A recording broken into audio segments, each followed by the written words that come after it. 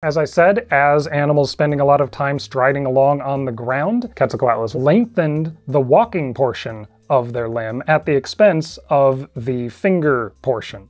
This toy's wings correctly have relatively short fingers, but it overdoes it. It's really only the outer wing phalanges, the outer finger bones, that are super short. The first one is still pretty long. About half the length of the wing is just arm and hand. Exactly what that means for the animal's flight mechanics does require some legwork, no pun intended. As far as I know, the first 3 fingers of the hand would be palm forward when the animal's in flight, or maybe slightly ventrally deflected, but it would not have this, like, secondary wrist that most of these toys have. The metacarpals stay close to the big wing metacarpal. This toy also portrays very little muscle on the bones. It's true that overall their arms were these slender, wiry things, but there was muscle there, and there was a soft tissue wedge of fibrous tissues surrounding an air pocket around the bones, creating this like fairing. And that would have been fairly deep in the proximal part of the arm. They were not just fuzzy twigs.